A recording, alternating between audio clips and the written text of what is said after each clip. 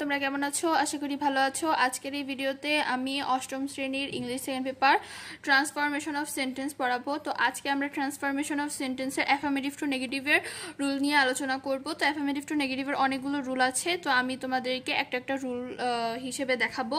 তো প্রথমে আসছে কি ওয়ানলি বা অ্যালোনের রুল, এটাই বলা যেতে পারে অ্যাফার্মেটিভ টু নেগেটিভের ফার্স্ট রুল। তোমাদের যত টিচারই আছে যেই আছে সবসময় এই রুল দিয়ে শুরু করে, সকল বইয়েও এরভাবেই শুরু করা। তো দেখো ওয়ানলি বা অ্যালোন, ওয়ানলি বা অ্যালোন মানে কি একমাত্র থাকলে নান বাট বসবে।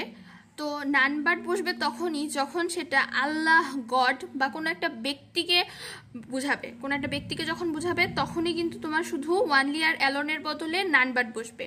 তো আমরা যদি এক্সাম্পল দেখি, দেখো এখানে আছে only Allah can help us, একমাত্র আল্লাহই আমাদের সাহায্য করতে পারবে।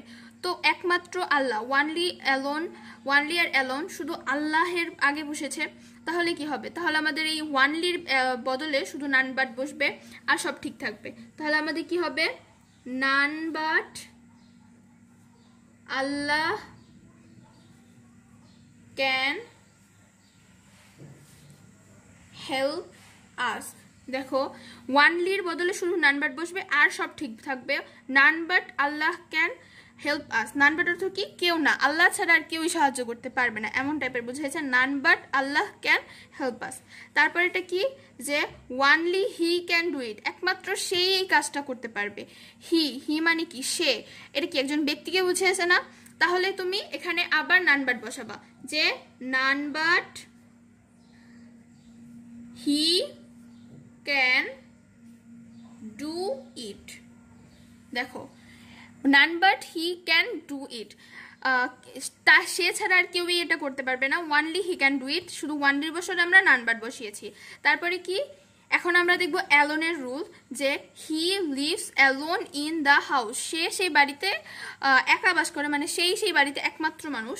তো এখানে কি? হি একজন কি ব্যক্তি না, তাহলে কি লিখতে পারবো আমরা?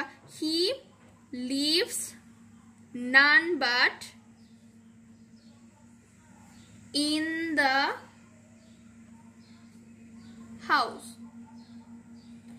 যে সে ছাড়া আর কেউই এই বাড়িতে বাস করে না। তাহলে কি? He lives none but in the house.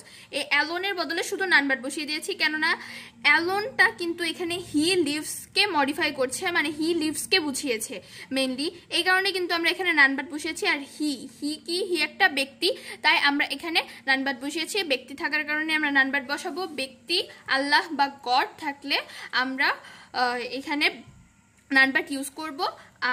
তো আজকে ভিডিওটি এই পর্যন্তই। অবশ্যই আমাদের চ্যানেলকে সাবস্ক্রাইব করবে এবং পাশে থাকা বেল আইকনটিতে ক্লিক করবে এবং আমার এই ভিডিওটি তোমার অন্যান্য ফ্রেন্ডসদের সাথে শেয়ার করবে। আল্লাহ হাফিজ।